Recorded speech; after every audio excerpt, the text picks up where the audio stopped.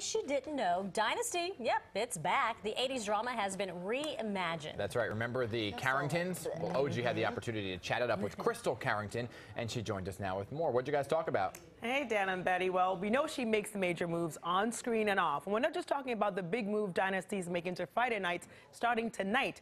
Well, since seeing is believing, we'll let our chat with Nathalie Kelley speak for itself. There's so much we're still getting to know about Nathalie Kelley, but so little time. Do I have moves? I think I still do.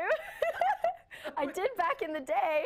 But we'll always make time to bask in the glory of her many talents. So how many languages do you speak? Well, Spanish, English, and I actually speak Portuguese because I used to live in Brazil. Now, Kelly's living an entirely different life as Crystal on the CW's Dynasty. Big part of the reason I'm there is Crystal. I may have pointed you in the right direction, but... Oh, your wife's a modest and incredible woman. I would have done the same for any other colleague with potential.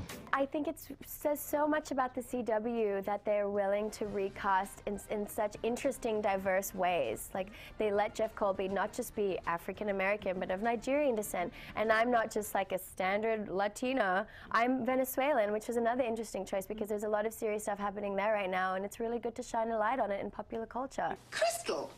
What a surprise. Hello, Alexis. The last time we got to chat, we didn't know who was going to be playing Alexis.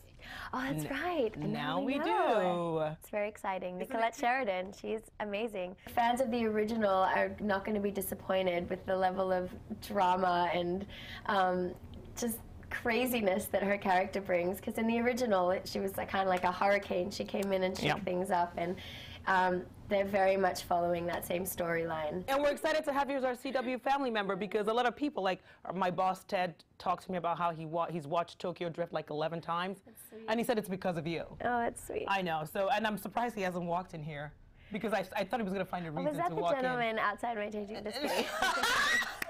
Just kidding. It was probably him. I would not be surprised. Sorry, boss. I'm just saying. Can you make me a promise? Next time you go to Australia, can I go with you? And then I go to Nigeria, you come with me. Vegas. Deal? Well, yes. Well, it's March. I'm going at the end of March. So going where end of March? To Australia. Really? Oh, March what? Why can't I go? I can't get the time off? I don't know if I can promise because of your. I'm gonna ask my boss, Ted. Ted, I've only asked you one favor my entire life. Can OG? Can I recruit her for Australia, please? Thank you, boss. We'll reenact scenes from Tokyo Drift for you. Because he loves Tokyo Drift. Well, before we take that time off, you can catch Nathalie and the cast of Dynasty hard at work, bringing you all new episodes starting tonight at 8, followed by Jane the Virgin. I've always wanted to go to Australia. She said me. I don't know. I don't remember her saying Dan. Oh, I thought it was a private plane. It's March, and you're still here. But the thing is, she speaks Spanish on the show as well because she plays a Venezuelan on the show, so she's just amazing. She's like a lot of fun. Yeah.